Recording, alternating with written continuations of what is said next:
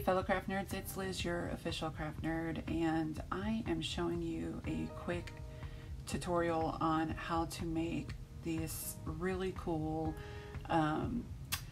wine cork pumpkin for fall. I actually saw the idea on Pinterest and thought I could totally do this. I've had about 2 boxes full of wine corks that friends have given me and I've collected over the past year, and so I've had so many of these and I'm like, I don't know what to do with them.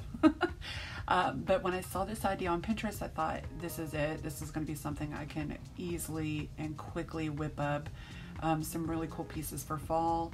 As you see here, all I'm doing is hot gluing these corks down. I did lay them out as far as how many I was going to need. Now, this is just based off of the photo that I saw on Pinterest, but you could make these any size that you would prefer. So I basically just started off with a row of 5, and then I went up to a row of, I believe it's 7, and then let's see, 8, I believe 8, I'm not sure.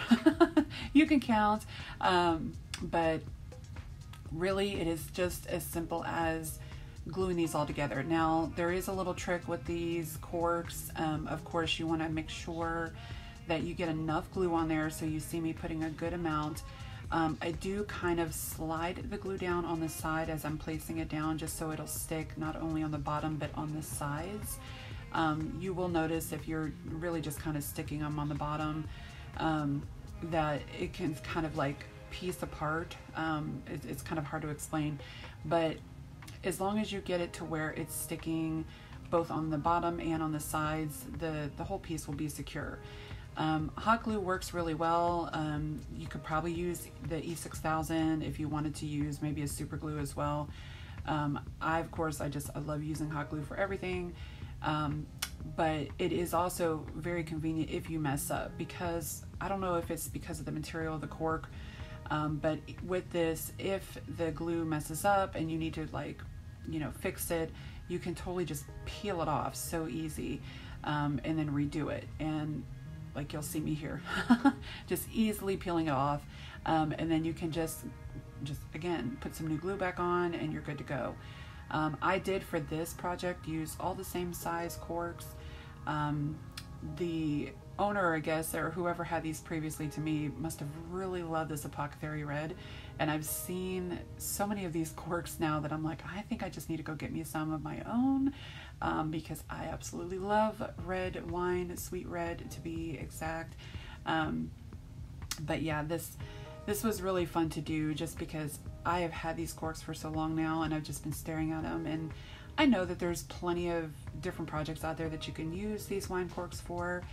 But this was just finally something that I was like, I would actually have this in my home and use it for decor. So again, you can do whatever, as far as how big you want this. You can use different style corks, you can use different color corks, but you're going to see here what I end up doing as far as the color goes. I wanted these all to be just basic corks like this.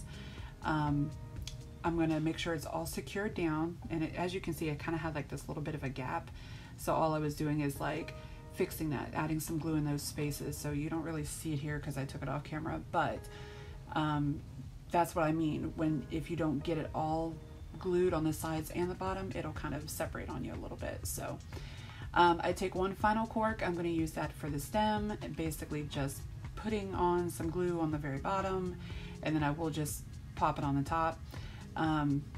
But I'm actually going to paint first before I show you that, so I guess I got a little bit ahead of myself.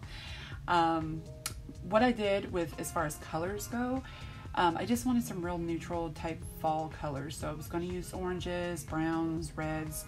I kind of mix them all together just to kind of get more darker tones with these colors. I didn't want super bright orange on there, only because it just, I don't know, it just stood out a little bit too much.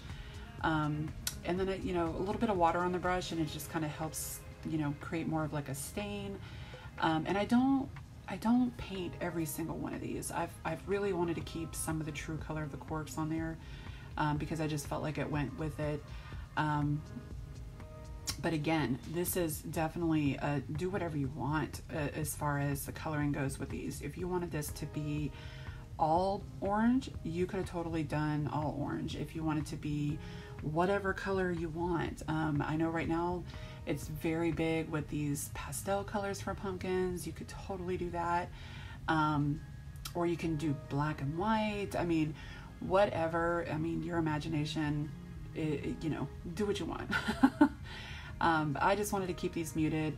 Again, I was really, you know, wanting to recreate what I saw originally with the Pinterest, and I just wanted to make sure I could do it like that first, you know. And I've got so many corks, y'all. I could just go back and make a whole bunch more of these if I really wanted to, but I just ended up doing 2. So, and I really, really loved the outcome of these. But I'm gonna stop talking now so you can just kind of watch the rest of this, and then I'll chime back in here in a moment.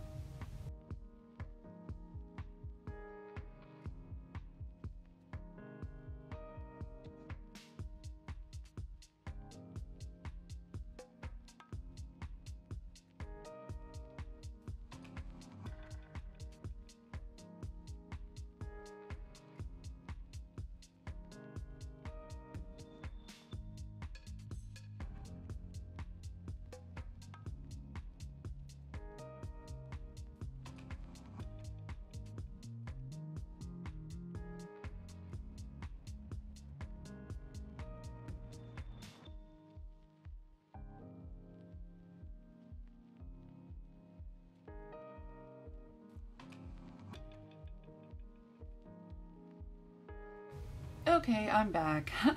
So this is the part I'm putting the cork stem on. And again, just a little dollop of glue on the bottom, stick it right on top.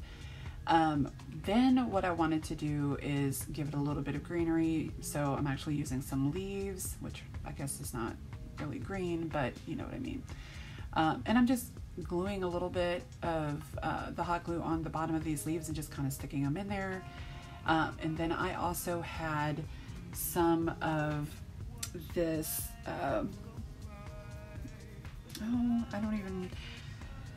twine with the berries. You guys have seen it.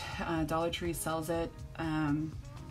Every fall and Christmas these come out. And so I had some orange and I had some red berries that I was able to pick up a while back. And all I did was just twist a little stem around, and there you have it. This is the final project. I absolutely adore it, and I hope you enjoyed this tutorial. If you're new here, I thank you so much for stopping by. I really do hope you stick around and hit that subscribe button down below.